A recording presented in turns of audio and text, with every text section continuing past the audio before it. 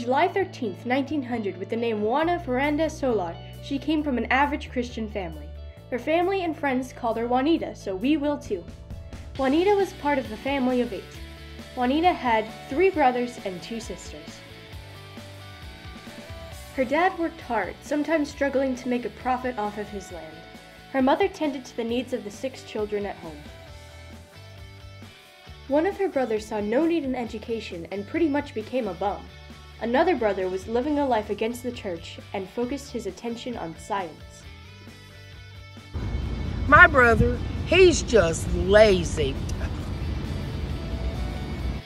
Growing up, she had many friends and was talented in tennis, croquet, track, swimming, singing, and dancing. She played the violin and piano too. Everyone who met Juanita knew there was something special about her. She could be, and often was, stubborn, proud, and self-centered, though mostly she was cheerful, communicative, sympathetic, and very attractive. Juanita was adamant about keeping a journal and writing down her thoughts. This is how we know God chose her at a very young age. Nobody listens to me anyway. Throughout her life, she was very temperamental. She had the tendency to act off of her emotions.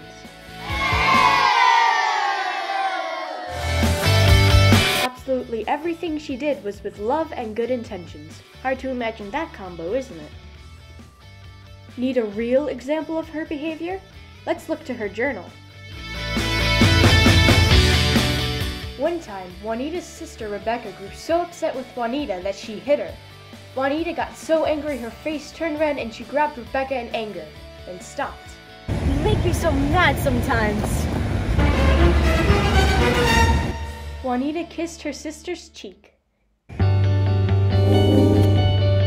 Rebecca was confused and shocked, but chased Juanita off, saying, Get away from me! You've given me the kiss of Judas! In 1906, Juanita was 6 years old. Something inside her sparked. In her journal, she wrote, It was shortly after the 1906 earthquake that Jesus began to claim my heart for himself. She received her confirmation on October 22, 1909, 9 years old. Later, on September 11, 1910, Juanita received First Communion and heard God speak to her. She thought nothing of this because she believed God spoke to everyone on their First Communion. In 1913, Juanita was 13. She had appendicitis and was hospitalized. I don't feel so good. When she turned 16, she got a little more aggressive in her prayer life and promised herself to God.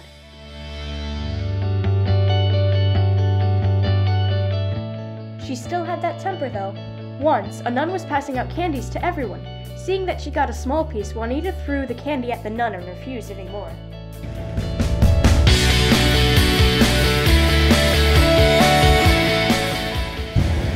Why did I get such a small piece of candy? Juanita!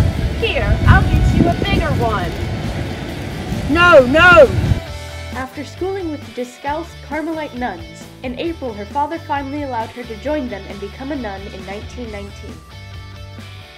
On May 7th, she was given the name Teresa de los Andes. October 14th, she received her habit.